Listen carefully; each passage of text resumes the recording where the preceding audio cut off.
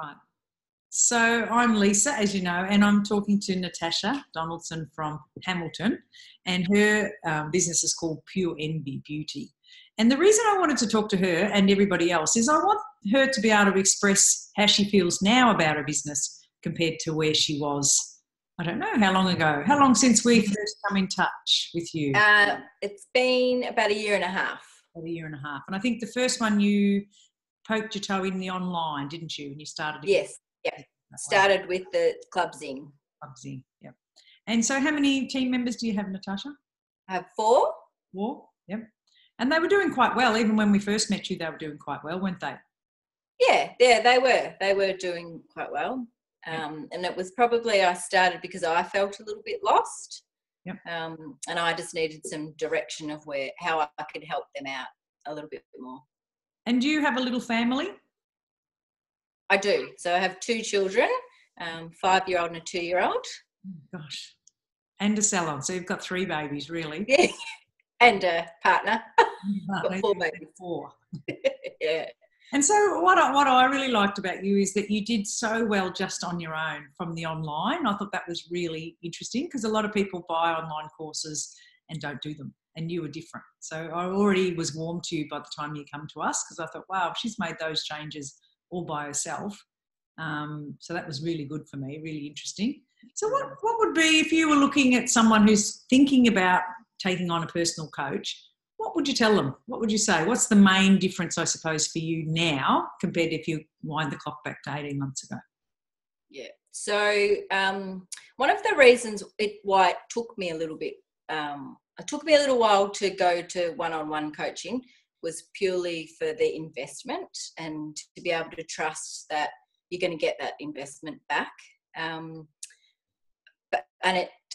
First of all, at the start, you think, oh, I'm not too sure. But I think within a month or 2, our figures were soaring. And the girls were a lot happier too, as they could get a lot more direction. I felt more confident and I was accountable for what was happening in the business. So I'm sure a lot of other business owners are the same, where we turn up to work, do our job, take the money home, and you're not really sure where it's actually going. So as in, you know, what your stock levels are, even pricing. So that was a big one for us.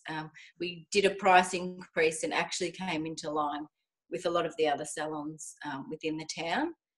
So if you're thinking about it, I would say just go for it, because the Zing coaches are there to help you and they make you accountable. They'll put things into place that it's foolproof. It's not going to fail. So it's a big trust thing. It is a big trust thing, isn't it? And I think there's a lot of business coaching out there that don't guarantee their return. And I think that's what I like to bring to the table is, you know, if we can't find you that $1,500 a week, then we're not going to charge you that a month. You know, we need to see what's growing and see what's not growing. And you've just thrived. I think the thing that I like the most is the team members love us as well. It's not like we're in here to make money for you. We're in here to make a great organisation. And when it's a great organisation, the money just shows up. So it's kind of second, very important, but it comes from having that clarity. And do you ever feel like, you know, we always measure the stress levels, you know, when you're stressed, and every week we ask you that, don't we? We say, what's the stress level? Yes. Is it any better yet? Or we still are working? It is now. It did actually get worse. My stress levels did go up. Just because for being accountable, I had to have my figures in and, I had to get my 3 tasks done for the week to give to Marie. But I'm much better now. I've got it under control. And it's so much easier now to do it. I think I'm about 7 months into one-on-one coaching with Marie. I was almost a year of doing Club Zing just by myself before I switched over. So, much easier now. And the return on investment, I think you mentioned before we pushed record that you were doing, what were you doing before and what are you doing now with the same team members? Yes, same team members. So we were doing around 7,000 a week. Yes, that was on a good week. So a bad week would be around the 6,000. Now on a bad week, we're around 8,000. On a good week is 10,000.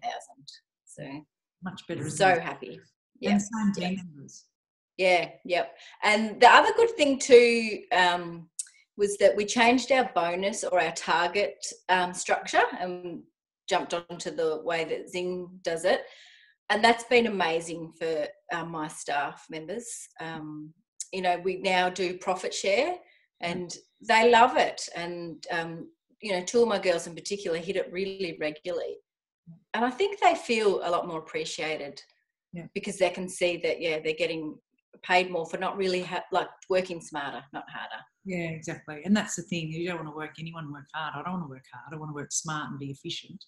And I think what really makes me very interested in the customer is when they've got little children, because I think when I meet someone with little children, that's a big job, you know, and I think that these years are really numbered. And if you don't have the freedom of choice to spend where you want to spend your time, it's a shame. It's a real shame. Yeah. How much time are you spending? Has that changed in the salon? Are you spending less hours in the salon, or how's that any different?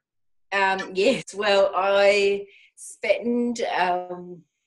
actually hardly do any clients anymore. I probably have about one or two a week. And I spend a lot more time on the business. So I work 2 days a week in the salon. And then the rest is, you know, at home. I can do things in between looking after the kids. So, yeah, I don't have to be up there now all the time. And do you find one of the things that people often say is they feel bad about that, like guilty, like I'm not working, when we know you are working. So is that okay? The girls accept that you're not in the salon doing clients anymore? Well, they definitely do, because I actually open my column up every week, but they just don't book clients in because they want to do them. So, it's great. I'd love to do clients, but I don't have any. So, so they more them. And I did struggle with that a little bit, especially, you know, clients would ask when I went on maternity leave. I had 12 months off for maternity leave and the girls ran it by themselves and then came back and, I just didn't really have to go back on the floor anymore. So, it's great. So I am over it now, feeling the guilt. Yeah, and so you should. I think you've got two jobs. If you work on the floor, that's one job, and if you run a business, that's a second job. So to have two jobs, I think you can for a while, but you've got three. Well, you actually got the little piglets at home, so and it's so lovely. I just think you learn this and you can keep it forever. That's what's really nice about it. Yeah, it's great, and it's great to have direction. You know where you're going, and I attended the marketing. Zing marketing seminar the other week. Yeah, that was fantastic. So I'm sure myself, like most businesses, we just suck at marketing, and it was really great. I've got direction now. And it's really important to spend that time to do that. Definitely. And also to realise that there's other people in the room just like you. You're not. Yeah. Really. And the girls have loved it. So, they've been great. They've taken a lot on board. So we do, in quiet times, the girls watch the Zing, Club Zing. So good. They're loving it. Yeah. And so what's the main thing? Why have you succeeded, do you think? What is it that sets you differently? I remember my coach asking me this. He said, how come you've succeeded when not everybody does as well as you? What do you think that is? What changed in you the most? Well, being accountable changed for me, and actually knowing your figures. So because I'm not in the salon all that often, I could just collect the money and think that, everything's going well. But as soon as, I could actually really see what was coming and what was going out. And Marie, like, she has amazing things we can do.